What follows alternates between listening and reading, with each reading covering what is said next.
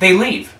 They are considered traitors. They are hunted down on their way out of the country, and they make it to America. While this is happening, on the East Coast, they discover Godzilla is still alive. Now, this Godzilla is Minla from the ending of G and KK. But he's fully grown, and he's Godzilla.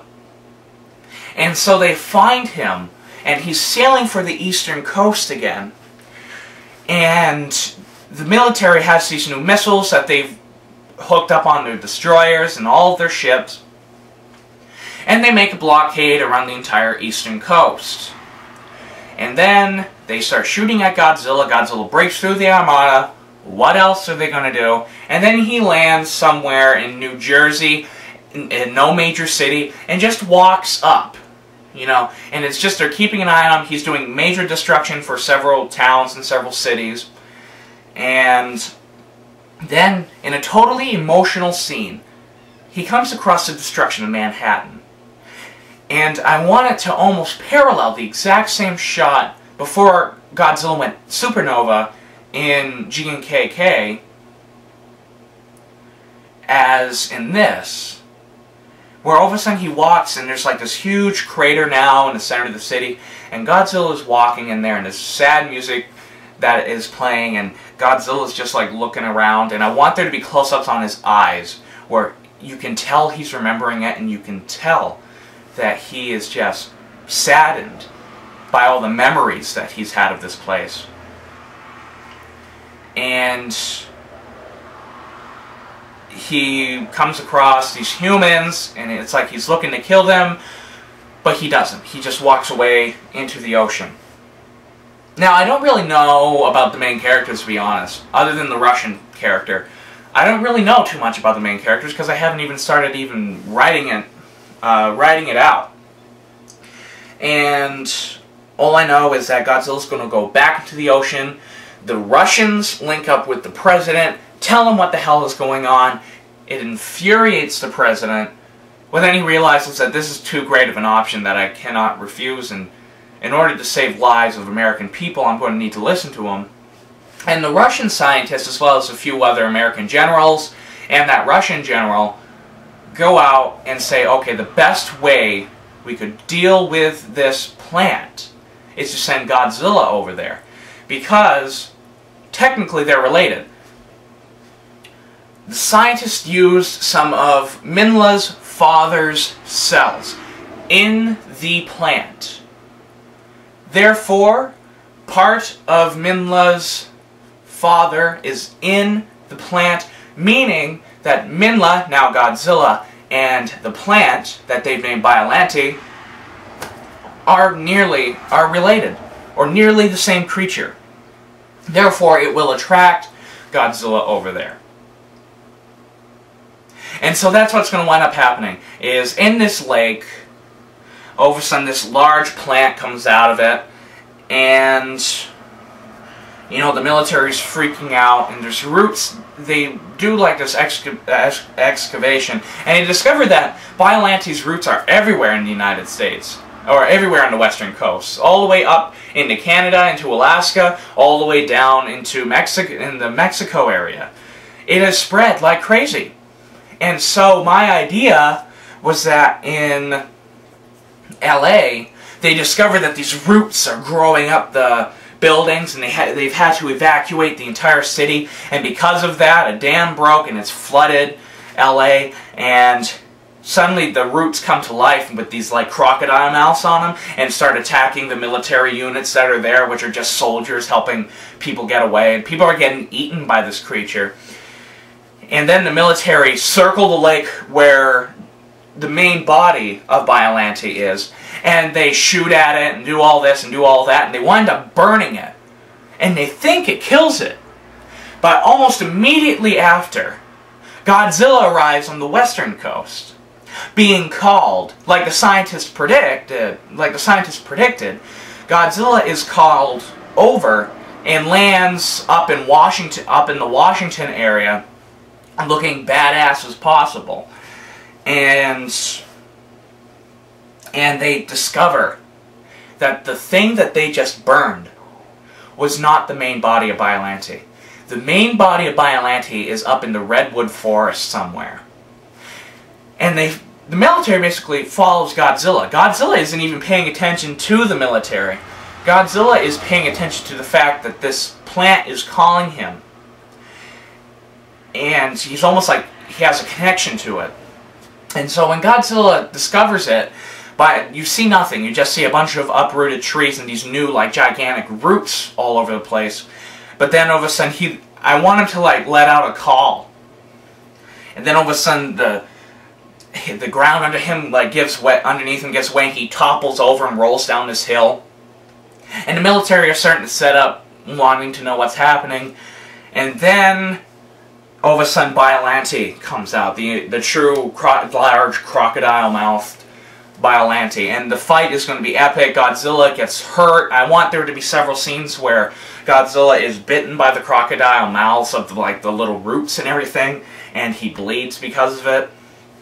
I'm not going to make him have yellow blood like in Godzilla vs. Biollante. Honestly, I didn't like that. I would have made the blood red, because Godzilla is still a creature from this earth. And, you know, despite all the times that Godzilla uses his atomic breath against Biollante, because it's a plant, it keeps taking other things and healing itself. Almost like how Godzilla, whenever he's hit by a shell, is able to regenerate off of himself, but off of other cells. And so I thought that was a great parallel into explaining how they are related. And so eventually Godzilla wins, and he fries Biollante. And in that process, he walks out into the sea. And that's the end of, walks out into the sea. And while everybody is watching Godzilla walk out into the sea, suddenly the Russian scientist and the Russian general are shot. And their funeral, I think, is the end of the film. They are shot. The assassin is never revealed, but I wanted to get it across to the audience that it was a Russian assassin that was paid by the government in order to shoot the scientist and that renegade general. So that's the end of that one. Tell me what you think. Tell me what you know, or tell me what do you think I should add on. Tell me, you know, I'm honestly debating. I think Godzilla should attack Boston, but I'm not sure. This movie isn't really, if you look at it, it doesn't really have Godzilla too much in it. That's the deal. That's my issue, is that I don't feel like I have enough Godzilla into it. And other than that one scene where he is just saddened by the destruction of Manhattan and remembering what the bad things that happened there, I don't feel like Godzilla has enough character in this movie. The next two films are what really start developing Godzilla's character. Now, the next film, I don't know what I'm going to call it, but it's going to start evolving off of Ishiro Honda's idea of world peace, which I'm a Republican, and I'm all for nationality and everything like that, but Godzilla is a crisis that faces the world. And, you know, a perfect example of that is during the Japanese earthquake. During the Japanese earthquake, people all got together to help Japan. Even China did it. And China hated Japan for doing what they did in China during World War II. And the fact that China was able to forgive Japan enough to go over there and help them during their time of crisis totally spoke to me that world peace is kind of possible. There should still be borders. I don't think that there should be borders. But that it is possible for us to look past our differences. And we can work together for a common cause. Now, the idea for this one, it begins almost like Reptilicus. If you haven't seen Reptilicus, just watch the opening. It is epic as hell. But it's these scientists up in North Pole, and shouldn't be in the North Pole. I think it's either going to be Greenland or it's going to be in Antarctica. It's going to be one of the two, either far north or far south. the far north, the far south. And what has happened is that the scientists are digging and drilling and digging and drilling, and they're getting places, and they're saying, hey, cool, these are new isotopes, and they're doing all this crap, they're doing all that, they're doing all that scientific crap. But then one drilling, they lift it up, and there's blood on it. There's blood on the drill, and the scientist looks at it, sniffs, and said, it's blood. And then comes the epic opening titles, which I'm going to use Akira Ifukube's Space Amoeba theme to it. And so they dig up what caused the blood and discovered that it's this large, aquatic-looking creature with a larger neck, 2 legs, and it has 3 fingers. And they look at it and realize that it is a Titanosaurus. And so this causes a huge frenzy in the scientific world. And then, while this is happening, with it causing a scientific frenzy in the world, Godzilla attacks Hong Kong. And totally destroys Hong Kong, leaving it flat. And I want there to be several scenes where it's a close-up on Godzilla's eyes, and he's furious. And my idea was that Godzilla has been damned into doing this. And not only the fact that he's been damned because he's mutated, different from everything else of its original species, but because I want him to be angry for the loss of his father. Now, you see, that's going to be an issue. I'm afraid people are going to look at that and say, hey, that's way too humanistic for Godzilla. Now, I'm not going to capitalize on it. I just want Godzilla to almost have... I don't want Godzilla to have total feelings. Like, he's still territorial, and he's still a monster that's destroying cities, but I want him to have feelings. You know? He's hurt because his father was killed. And so he's taking out his rage on us. He's angry because he's the last member of his species. Therefore, he's taking even more anger out on us. So that explains why he attacks cities and everything like that. And what winds up happening is that there's this UN meeting that's talking about how can we stop Godzilla, and the scientists bring up the fact that they have discovered a Titanosaurus that still has skin on it because it's been frozen. They did some DNA testing on it, and they said all the other skeletons we've discovered of this Titanosaurus have dated over 150 million years ago. This one dates only 1,000 years ago, which means that they didn't die off until not long ago.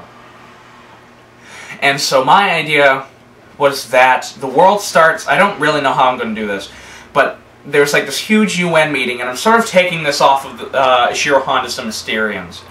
And there's this huge world meeting, and the scientists say, we've been playing around with this mind control device that we can implant into someone's brain, and we're able to control them, which gets somewhat of a negative opinion in the scientific community, which honestly I do it. But honestly, I would be against it as well. But they look at the situation that the world is in and realize that this, if used for good, can be a great weapon to use against Godzilla. And so, when they use... And so they start playing around with it, and they get it to what they want. They talk it over with the UN, and they say, if we can revive Titanosaurus, implant this into its brain, and give it some G cells, which, that was actually how they're going to revive it. They're going to inject it with G cells, and that would revive it, because it worked for Biollante, therefore it would work for Titanosaurus. And the UN is like, yes, we'll do it. And I want there to be several scenes where they're having surgery on Titanosaurus's brain, and I want there to be several scenes where countries that hate each other, like countries that are hating each other, are working together for the common good of the world. And I want there to be this one scene where a surgeon from Israel and a surgeon from Pakistan are right next to each other, helping each other. You know, I think that would speak for the message that not only I want to get out of this movie, but what I think Ishiro Honda would have wanted to get out of this movie.